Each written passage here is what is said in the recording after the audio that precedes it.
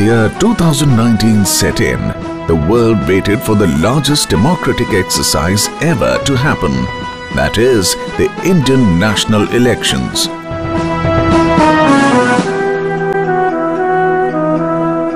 For the Indian people, it meant renewing their pledge to representative democracy through exercise of sovereign choice, as they did every time during the past 68 years. For the Election Commission of India, the permanent and independent body under Indian Constitution, mandated with conduct of free and fair elections. It was time again to prove its professional excellence through unbiased and flawless execution. Before announcing the poll schedule for 543 parliamentary constituencies, Commission held an unending stream of consultations with all stakeholders, covering security, communication, transportation, other logistics, and for anticipating weather and other exigencies. Commission and its officials travelled extensively to the states for review of preparedness for the mega event and also for getting ground-level feedback from all. After all these rounds, polling was announced to be scheduled on 7 dates spanning over 39 days. I would like to inform all of you that this time, instead of 9 phases, we have 7 phases of election. The Model Code of Conduct, MCC, to be observed by the 668 contesting parties, and 8,049 candidates came into operation with immediate effect.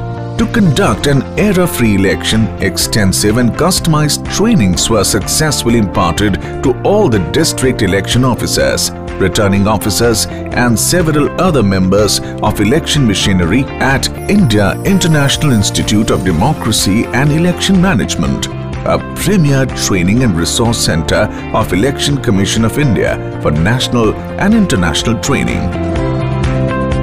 In a country of more than 1,300 million people, 910 million people were registered as voters just ahead of the general election to the 17th Lok Sabha. Citizens were offered one more chance to check their names and register on the electoral rolls through special camps at all polling stations throughout the country. The net addition of voters of 76 million was possible through rigorous revision of rolls and reaching out to all categories of citizens, especially women, youth, persons with disabilities and transgender. This time, 18,02,646 service electors were enrolled online, recording the highest number so far. These service electors were sent postal ballots electronically so that they do not miss out their voting opportunity while performing their duty. Raise my hand and roll my name. Stamp my vote, never be the same. Find my voice and speak my mind. Tell the world.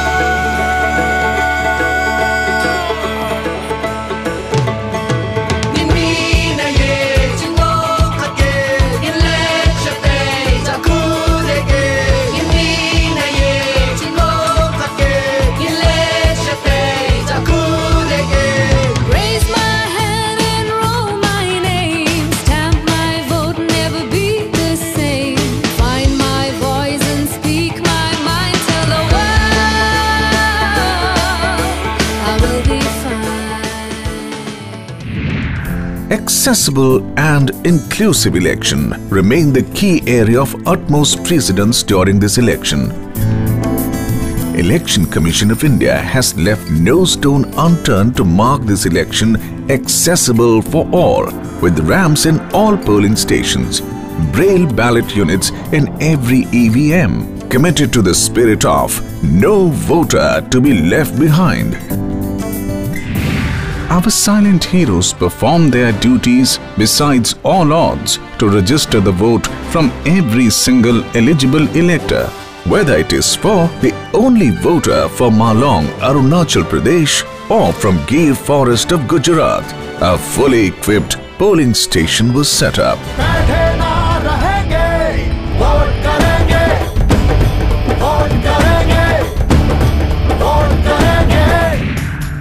With this magnitude, diversity and complexity of demography, ethnicity and geography of Arunachal Pradesh, or climatic condition of Tashigang, nothing could hold back the determined, dedicated, duty-bound poll officials.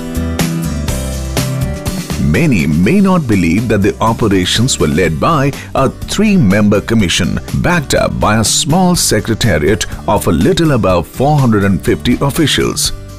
Of course, the exercise was made possible by engagement of staff and security of about 12 million taken on temporary basis under the full control of the commission.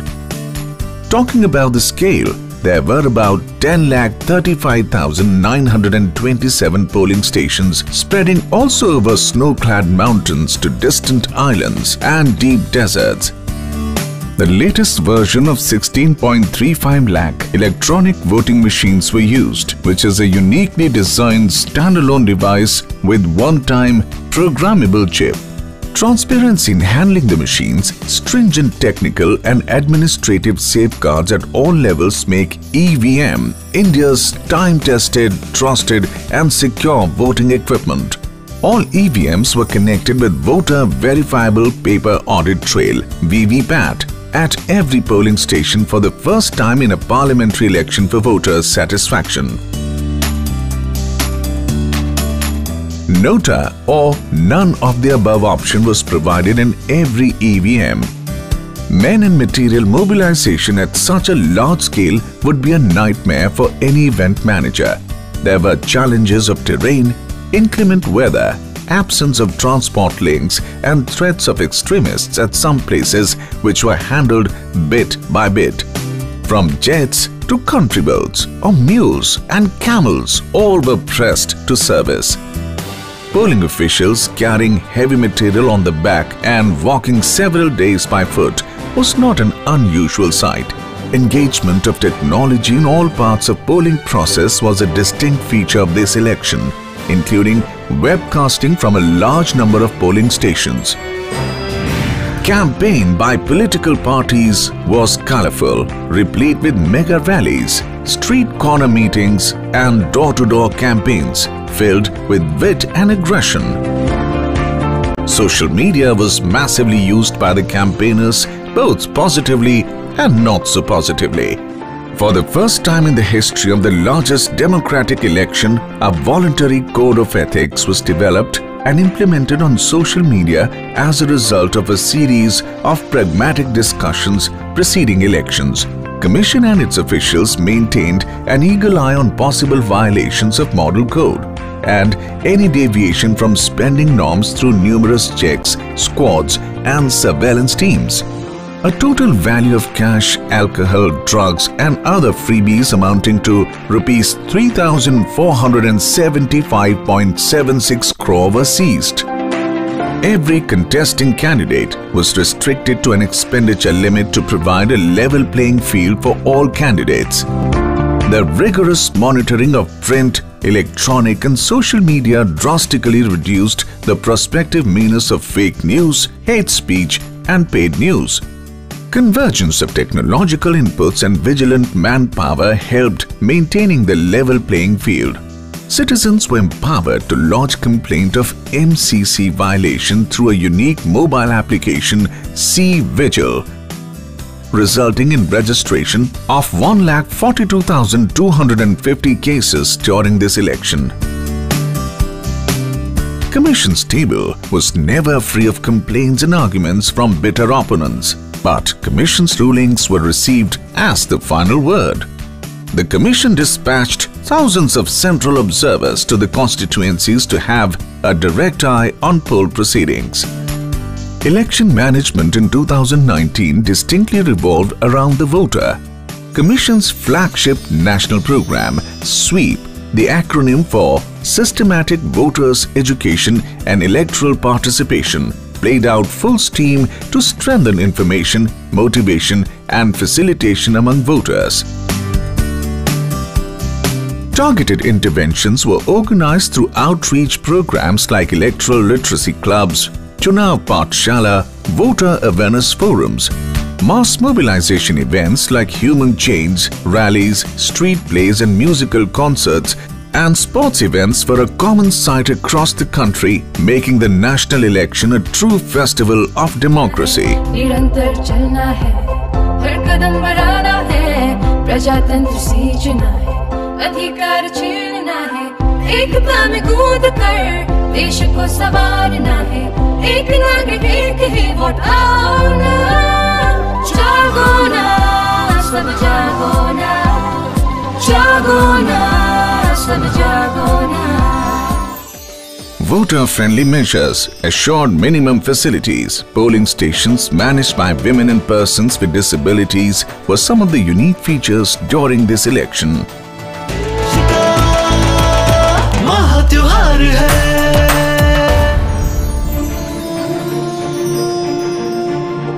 Then came the polling day, when Indian voters, led by women, youth, even the very old and differently abled turned up, beating hot weather and harsh conditions at many places. Among them was 103 years old Shyam Sharan Negi, independent India's first voter who has never stopped voting in any election come hail or storm.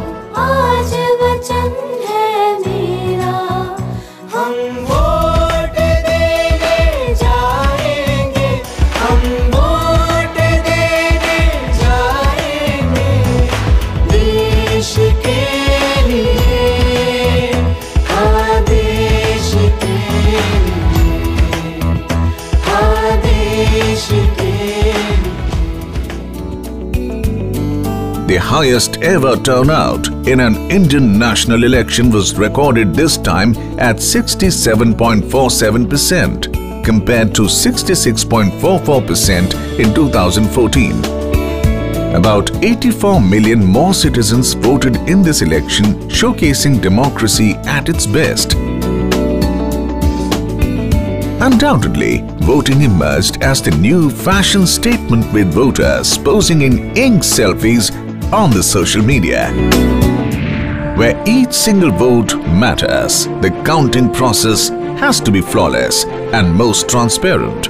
The EVMs stored in strong rooms after the voting process were unsealed on a single counting day in the presence of observers, political parties and media. 5 polling stations of every assembly segment were randomly selected and EVM results were matched with VVPAT slips. In a matter of few hours, India and the world knew the shape of next government.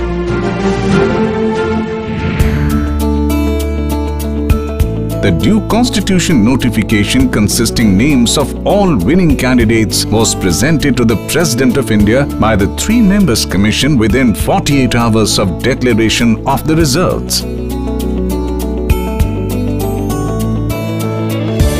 Indian election receives attention not only from election managers, practitioners, public and media from within the country, but also from election management bodies and media around the globe.